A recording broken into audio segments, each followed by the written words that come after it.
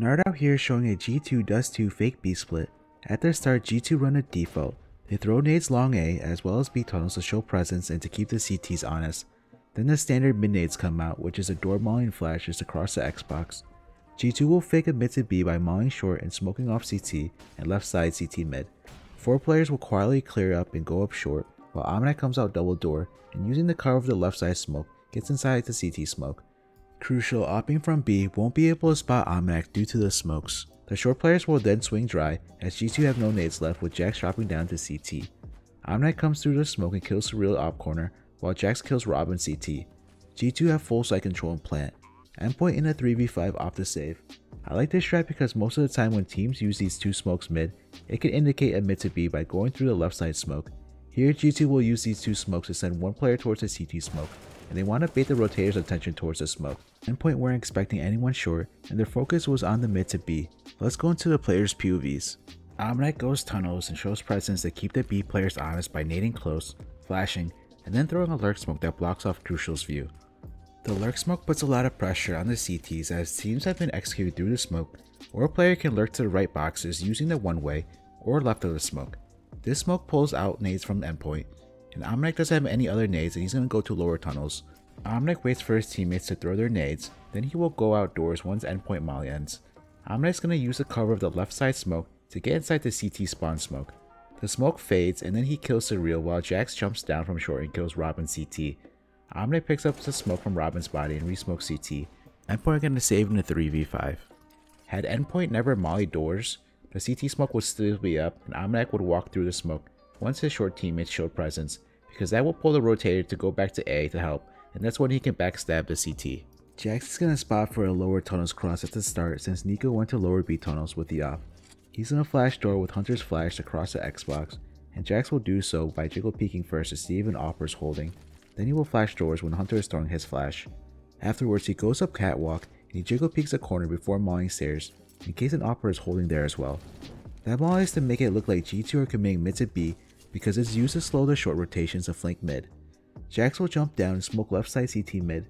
Then JACKZ will make his way back up short and dry peek and clear short quietly because G2 don't want Endpoint to know that they're on short to allow JACKZ to jump down CT to catch the rotator off guard.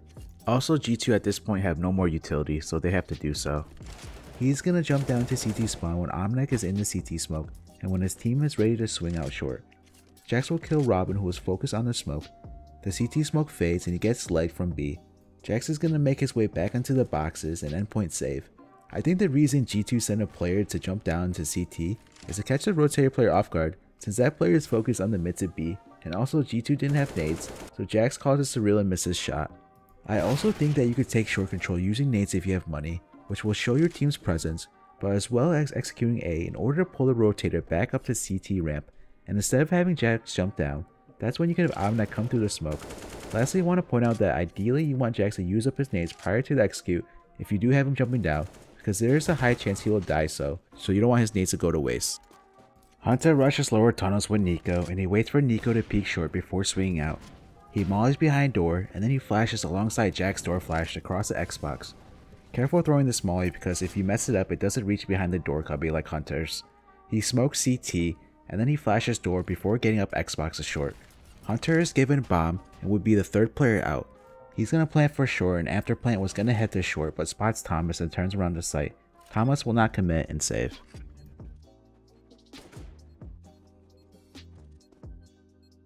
Nexa throws nades long A to show presence, condition the CTs and keep them honest.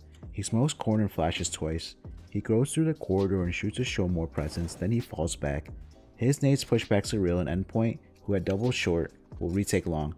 Nexa will make his way up catwalk where he waits inside this corner for his teammates. Once JACKZ throws his nades, he's gonna follow JACKZ and clear short by dry peeking. He swings as JACKZ jumps down for the execute.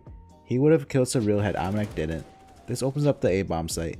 Nexa will make his way into site and cover Hunter as he plans, but him and his teammates make the mistake of not clearing Goose. Fortunately, no one was there. NiKo only has money for an op and Kevlar. He has a B spawn, he rushes towards lower tunnels to peek short in case Endpoint try to boost. He's gonna wallbang Robin jump spotting, and he goes on top of the back box and almost finds another shot into Thomas.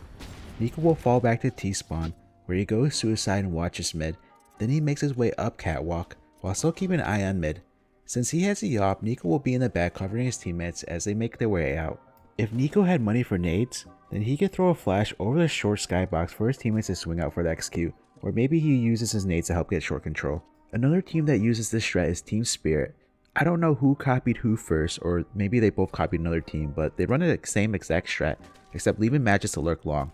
Spirit is going to throw left side mid smoke, and then CT, and then they send Mirror to get inside the CT smoke, while SDY swings out short with a flash, and JACKZ is holding in the back with an op. Chopper is going to drop down from CT from short. Lekro, the Rotator player, gets killed from Chopper, then Mirror comes through the smoke. Halzer killed LCY crossing and JACKZ trades. Matches outside long kills Force flanking, and it's a 4v2. Heap gets a nice 3k holding from corner, while Freiberg flanks short and gets 1 kill. Spirit should have won this round and no doubt in a 4v2, but you see how effective this strat can be. To wrap up, G2 and Team Spirit use the left side CT smoke and mid to B CT smoke in order to sneak a player inside the CT smoke while coming out short. They drop one player from short to CT, and the smoke player will come through the smoke. Essentially, you'll at least go 1 for 1 killing the Rotator. You can pair these two set smokes for a B split like EG, which you can check out here. Make sure to like the video, leave a comment, and subscribe. All these will help me out with the YouTube algorithm. Also, join my Discord if you want to see a G2 Dust2 short pop. Till next time, NartOutHere, peace.